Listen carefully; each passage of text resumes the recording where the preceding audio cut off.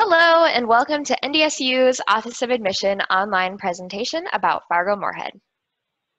Today, we're going to go over a few of the things that we think make Fargo-Moorhead not only a great place to live, but also to go to school.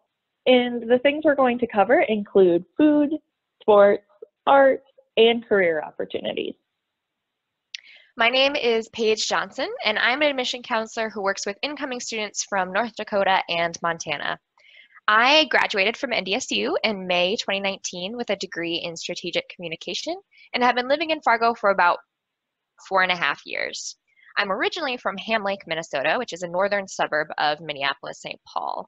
One of my favorite parts about Minneapolis growing up was the local theater scene. So when I moved to Fargo, I very quickly fell in love with the small but passionate arts community in town.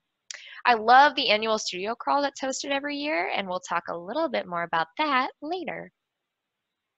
And I'm Mara Moy, an admission counselor who works with incoming students from southwestern Minnesota.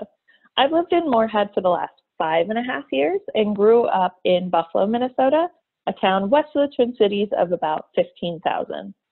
Some of my favorite things about Fargo include the food, but also that, to me, Fargo has all of the best parts of a big city and a small town.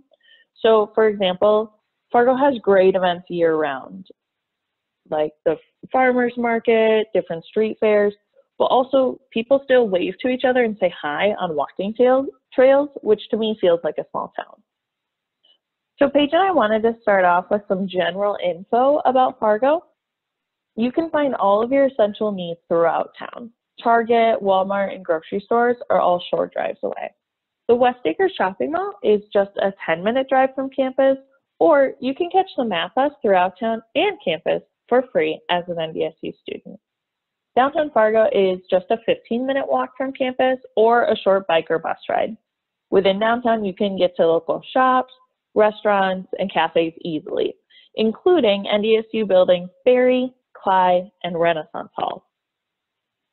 Fargo-Moorhead is designed for college students. With nearly 240,000 people living in Fargo-Moorhead and 30,000 students from the 5 local colleges and universities, there's literally always something to do here. But more importantly, there is always something to eat. No matter what you're craving, there is a restaurant for you around town. The options are endless, offering global foods like pho, noodles, Chinese takeout, and tacos to American classics like burgers, pizza, and fried chicken. Waffles and bagels are super great in the morning, and sweet treats like ice cream, edible cookie dough, pastries, and cookies to go satisfy well into the night. As college students, we also can't not talk about coffee. Morning pick-me-ups and casual cafes are everywhere, giving students ample opportunities to stay caffeinated, study, and hang out with friends. Paige, where is your favorite place to get coffee in town? Definitely Youngblood Coffee Company. So they're only like a short walk away from my apartment downtown, and they have super great coffee, really nice baristas, and they have delicious toast. Okay, I have to share mine too. I think my favorite is the Red Raven Espresso Parlor. It's also downtown.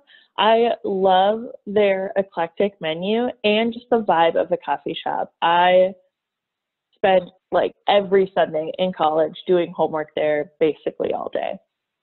But if you're also someone who likes to get outside, stay active, or cheer on local sports teams, Fargo has chances for you to do so. With so many parks and over 200 miles of bike trails, there are plenty of ways to get outside. You can even check out kayaks and canoes for your own Red River adventure. Prefer to cheer on your favorite sports teams from the stands instead?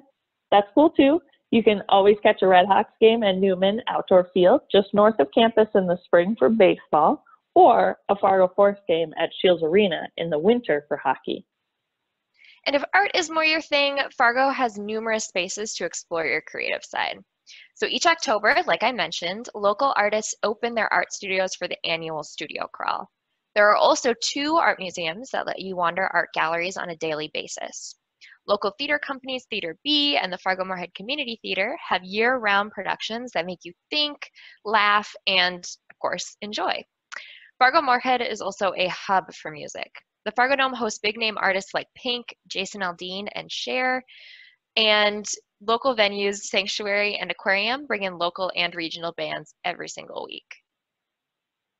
So as you can see, there are a ton of fun things to do in Fargo, but there are also a ton of connections to be made and opportunities to take advantage of for professional development.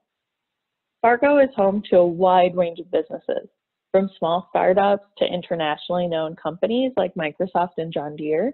You could have a variety of experiences working within different organizations before graduation. Nearly every major industry is represented in Fargo and opens their doors to NDSU students for job shadows, tours, and internships every semester. So no matter your major, you'll graduate with hands-on experience in your field.